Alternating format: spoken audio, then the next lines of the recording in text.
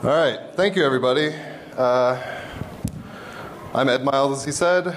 I'm here today to talk about bitsquatting, which can effectively provide passive DNS hijacking. I am a security enthusiast. This is not my 20th DEF CON, but this is the 20th anniversary of my first DEF CON attendance, so I'm very excited to be speaking here. I'm a drum and bass DJ. I'll be spinning at the Blanket Fort Con later, and I'm a bit of a threat researcher. That's most of my actual security background, which means I mostly analyze malware and malware accessories. The first slide you may have noticed, I work for DD Labs. I know if I get any questions about this talk, people will ask me about my employer. We're basically the Chinese Uber, but we have a research and development team in Mountain View, as well as Los Angeles and Toronto. I'm a little nervous and out of breath about all this. But really, this concept is all due to Artem Dynenberg, first and foremost.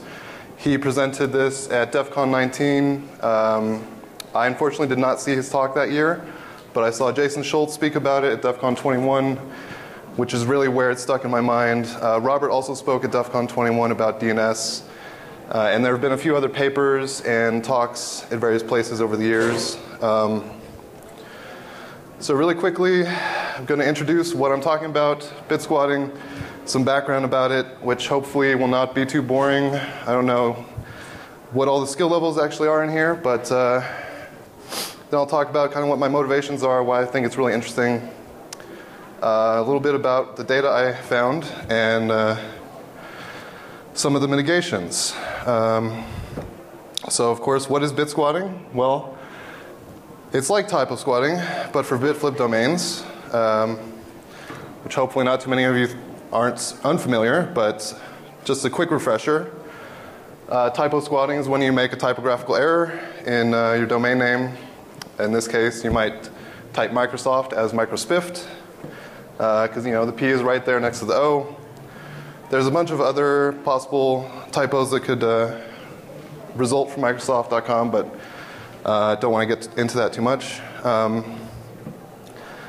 So the basics. Obviously, bitsquatting relies on DNS. Also, the way ASCII works, the way the character encoding works is important to how all this fits together. And then we'll be talking about memory errors, which is where the bit flips happen, and put it all together and hopefully figure out a way to profit. So hopefully not to be too introductory here. Obviously, you type a domain or URL into your browser. Your browser has to figure out where it is. That's where DNS comes in. The domain name system looks up those names, translates them to addresses, and everything should be good. But if you've been an admin or have troubleshooted networks, you might know that DNS is a little trickier than it might need to be. Although most of those issues come from human error. But we'll be talking about computer errors in this case. To get an idea of kind of the magnitude of what we're talking about, I did a very highly scientific survey, which resulted in the numbers of about 15 URLs typed per day. It may vary upon how you browse the internet, how you use your computer. I know for me, most of my browsing is kind of autocomplete. I visit a lot of the same sites. So that seemed like a pretty good number, but just for reference, I pulled that off of Quora. Very scientific, like I said. So yeah, we have 15 typed URLs per day, but the issue here is not in those typed URLs. It's in the domains that come from automatically generated traffic. So when you load a website, there will be secondary content, media, JavaScript, ads, whatever. And so I looked at the numbers from OpenDNS. They claim they have 65 million users daily who generate 135 billion events, or queries rather. So that comes out to be just about 2,100 DNS queries per day per user. And only 15 of those are manually generated. So we're talking about the vast majority are automatically generated by a computer. And so this, I hope, is not too introductory. or not too small. I don't know if you guys can see it in the back, but this is just a basic DNS query. I don't advise trying this particular domain out since this was from an exploit kit sample run, unless you want to try finding some Russian malware or something. But you can see at the bottom part that's highlighted, the string allboxing.ru is actually in the raw DNS query. So that actually goes over the wire, plain text, and the response comes back plain text as well. It's not highlighted in this case. I have the IP address highlighted, but it's in there. And so yeah, to understand a little more, it helps to know what ASCII is. But this is, I thought this was really cool. It's kind of the history of ASCII before ASCII. It's a 5-bit character encoding called Baudot. Not very important to this talk, but I thought it was really cool. This is a older US ASCII code chart. It's valid, but obviously if you read it, it looks a little weird. And shout out to Man Pages. Anytime you want to look up something, I highly recommend Man Pages. They got the ASCII character map in there and everything. But yeah, basically what we're talking about is how these characters are encoded in memory, and physically they represent actual ones and zeros. Some of you may or may not be familiar with this lovely DRAM stick here. All those black chips are the actual memory modules. This isn't the best zoom, but you can tell that the blocks are a little fuzzy, and that's where the cells for the memory actually are.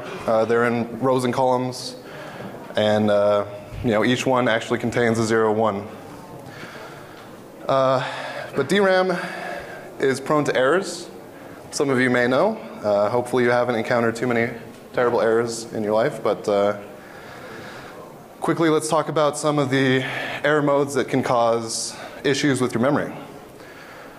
First of all, I think everybody will be well aware of the heat here in Vegas. This is definitely a factor in computing errors. There's been some very specific research. Sudkar here tried to do an experimental setup where they tried to induce memory failures with direct heating components to try and attack the JVM. But interestingly, while doing the background research onto these issues, I found this Google paper where they actually studied the DRAM error rates and causes across their very large infrastructure. They found that, surprisingly, heat was not very strong of a signal for error rates. It definitely has a correlation, but they found that utilization was actually the strongest signal for when an error will occur. There's also a lot more data in there, so if you're interested in that kind of data stuff, definitely check out the paper. The next one, which is pretty interesting to me, is cosmic rays. When I was younger, I heard this, the standard bastard operator from hell. It's like, oh, cosmic ray caused that error. I can't do anything about it. But it's real, right? These rays can come from deep space, from whatever astrophysical anomaly and or phenomenon, and come down to Earth, hit your chip in just the right place, and cause memory errors. This has been experimentally tested in multiple cases. I think this study was from guys at IBM, and they found a significant component of the error rates that you'll see in memory can be attributed to cosmic rays. And not only that, but the effect of the error rates increases dramatically at higher altitudes. So if you flew here, or if you fly a lot, you're exposing yourself to possible bit flips. So if you're browsing on the airport Wi-Fi or the airline Wi-Fi, be careful. Got to go a little fast, but so cosmic rays. This was kind of a follow-up paper where they studied cosmic rays. They found that the incidence was pretty low. I don't know if times have changed. There's fewer cosmic rays, but in their study they found that the hard errors from things like manufacturing defects and physical issues with the circuits cause more errors, And particularly they cause repeat errors. So always scan your memory when you're setting up a new box. If you're into hardware hacking at all, you know, of course, that electrical stuff, you can cause glitches in CPUs. You can, you know, cause security faults and whatnot. I'm actually missing a slide, I think, from when my computer crashed. So there's also manufacturing defects, like I mentioned before. Some of these can be in the form of actual physical defects, but there's also been a number of cases of radioactive material being in the chip packaging and causing periodic soft errors. It's kind of an interesting, you know, permanent state of soft errors rather than a hard error. But practically speaking, all of this we want to see flip a 0 to a 1 or a 1 to a 0. And, you know, in specific terms, when we see the flip, you know, it might take the place here of flipping the 0 in the A and causing it to become a C. So why am I interested in this? Well, nuclear radiation is also one of the sources, and since we have nuclear testing happening in our day and age, I thought it kind of came back into my mind. Of course, this is also experimentally tested. This paper is literally titled "The Evaluation of High Density DRAMs as a Nuclear Detector." Of course, there are some issues with the range of detection, but you know, still very cool to me. But really, in the end, users can be failed simply by the technology that they rely on, you know, and do nothing wrong on their own to be exposed to potential risks. Or they may be, you know, cursed by the gods in the universe.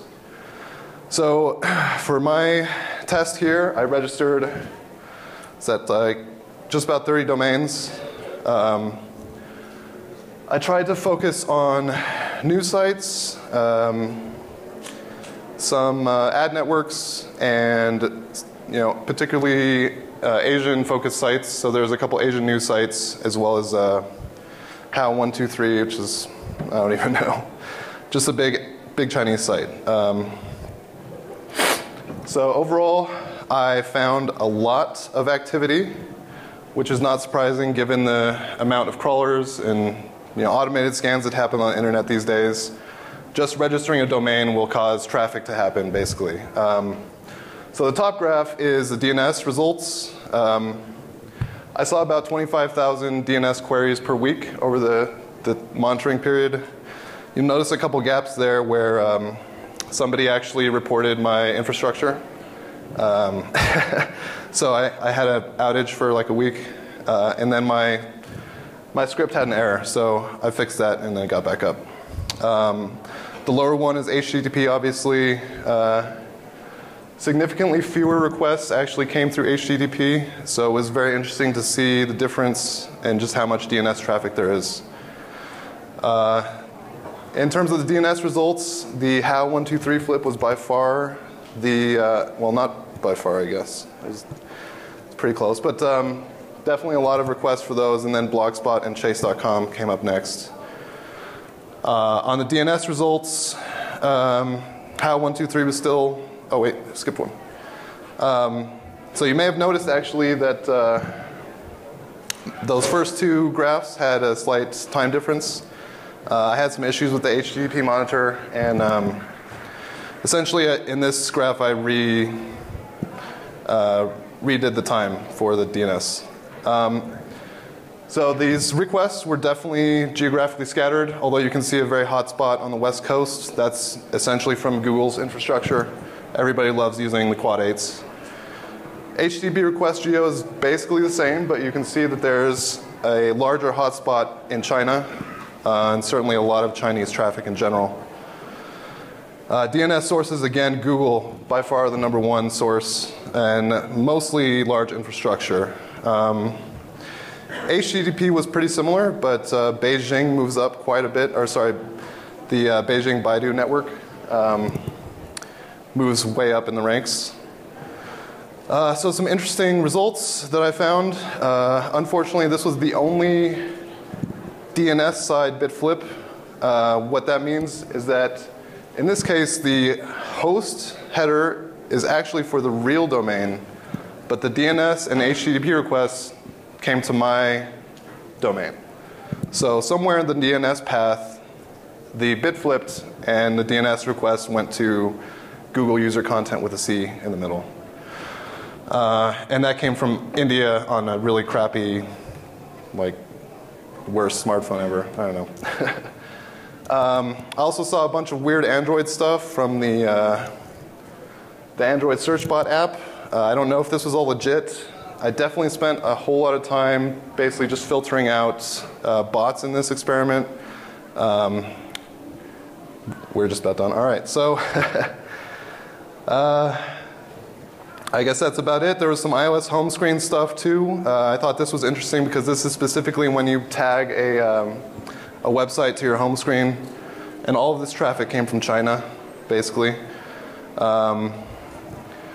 Saw these weird tags that I assume is some guy's scanner. The tag itself is a base 64 string that decodes to force SR with a Tibetan character behind it. And then there's bot cases, bot cases, bot cases. You know, some really interesting scans that use, like this one, they're trying to identify maybe different content that comes with you use refer or not, essentially. Lots of vulnerability scanners, lots of content scanners. So yeah. All right, thanks guys.